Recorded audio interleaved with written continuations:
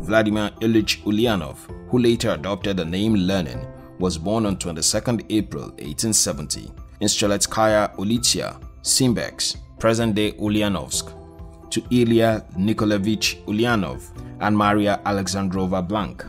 As a child, Lenin was said to be extremely competitive and destructive. He was also a good sportsman who spent most of his time playing chess and other outdoor games. Despite this, he was excellent with his studies in school. When Lenin was 15, in January 1886, his father died from a brain hemorrhage, and his elder brother Alexander, who had been involved in political agitation against the absolute monarchy of Alexander III, was tried for conspiring to assassinate the Tsar and subsequently executed by hanging. This led to Lenin's erratic and confrontational behavior at the time. He also renounced his belief in God. Lenin, however, continued with his studies and graduated with a gold medal for being exceptional. He then got admitted into Kazan University in August 1887 to study law.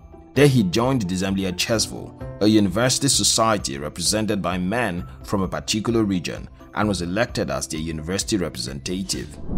Lenin participated in a students' demonstration against the band restriction the government put on student societies.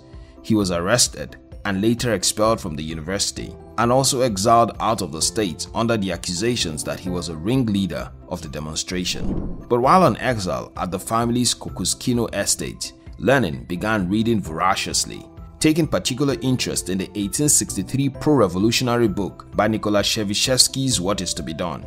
After his mother pleaded with the ministry, Lenin returned, but then he joined another revolutionary circle. In 1890, May, his mother pleaded that he be allowed to take his exams externally at the University of St. Petersburg. Lenin obtained the highest honor and then stayed in Samara for several more years, working as a legal assistant of a regional court. He also devoted much of his time to radical politics as a member of the Skiarenko group. Lenin moved to St. Petersburg in 1893. There he rose to the position of a senior Marxist revolutionary cell called the Social Democrats. He also began a relationship with Nadezhda Nadia Krupskaya, who was a Marxist teacher. At this time, Lenin wrote a tract that politically criticized the Narodnik Agrarian Society. Lenin was again arrested along with 40 other activists in St. Petersburg and charged with sedition for producing news sheets that illustrated workers' class. He denied the charges that were leveled on him and refused to be represented or granted bail. He was kept in prison for a year before he was sentenced in February 1897 to 3 years exile in Siberia. Nadia was also arrested for organizing a strike in 1896. She later joined him in exile in 1898 after her sentencing. She was allowed to join him after she claimed both of them were engaged. However, they got married that same year. Later, Lenin relocated to Pskov in 1900 after his exile. He began a newspaper, Iskra, Spark, and raised funds for it. The newspaper was part of the new organ of the Russian Marxist Party that was called the Russian Social Democratic Labour Party and was smuggled into Russia. Iskra became the most successful underground publication for the next 50 years. It was at this point in December 1901 that he adopted the name Lenin. The revolution of 1905 sparked civil unrest in the Russian Empire, which was caused by the bloody Sunday massacre of protesters in St. Petersburg. Lenin, who was part of the Bolsheviks, urged them to take a greater role during the insurrection of the 1905 revolution, but it failed to overthrow the government. Lenin then lived in London briefly from May 1908 and wrote the Materialism and Imperial Criticism. By the time the First World War started, Lenin was in Galicia as the war brokered the Russian Empire against the Austro-Hungarian Empire. He was arrested and briefly imprisoned because of his Russian citizenship until the anti-Tsarist verified and explained his credential. Lenin published his next work, Imperialism, the Higher Stage of Capitalism, in September 1917, and the following year there was an assassination attempt on his life in Petrograd. He was saved by his friend Fritz Platin, who shielded him and was injured by a bullet. In August 1918, there was another attempt on his life in Moscow, where he was shot after giving a public speech. This time, he he was severely injured. The second assassination attempt was widely publicized by the Russian press despite the revolt between him and the Bolsheviks at the time. It earned him much sympathy and boosted his popularity. At this time, Lenin and the Bolsheviks were seeking that the powers be shifted to them. Eventually, Lenin took power and began issuing a series of decrees. The first being the Decree on Land. He declared that the landed estates of the Orthodox Church and that of the aristocrats be nationalized and redistributed to the poor. In 1917, Lenin issued a declaration of the rights of the peoples of Russia, stating that those ethnic groups who were not Russians but living inside Russia were permitted to secede from the Russian authority and establish their own independent nation-states.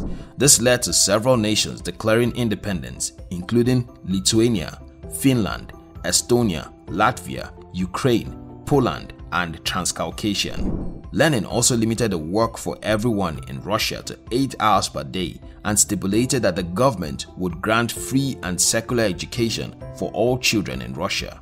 He was targeting dealing with the mass illiteracy via the illiteracy campaign. Over 5 million people were enrolled in the campaign for crash courses for basic literacy from 1920 to 1926. Lenin made laws that granted women emancipation, giving them economic autonomy from their husbands, and also removing the restrictions that existed on divorce. Lenin also sought to end Russia's part in the World War after proposals with Germany, who gave Russia a term for desisting from the war. Lenin urged the Bolsheviks to accept the terms offered by Germany. In 1918, Trotsky returned to St. Petersburg with requirements from the Central Powers demanding that either Russia accept Germany's territorial demands or Germany would resume the war. The Bolsheviks did not want to agree to Germany's terms, but Lenin believed that the critical policy of his government must be the withdrawal from the First World War. The treaty was finally signed, although it resulted in Russia losing a large part of their territory, with 26% of its population forfeited, 37% of the agricultural areas, 28% of Russia's industry, and 3/4 of Russia's coal and iron deposits transferred to the control of Germany. It led to famine and chronic food shortages in many Western Russian cities in 1918. And in 1919, several concentration camps were now established and gradually grew into numbers until 1923, when the camps became 315, housing about 70,000 inmates. In the course of his reign, Lenin was visited by several prominent Western personalities in 1920.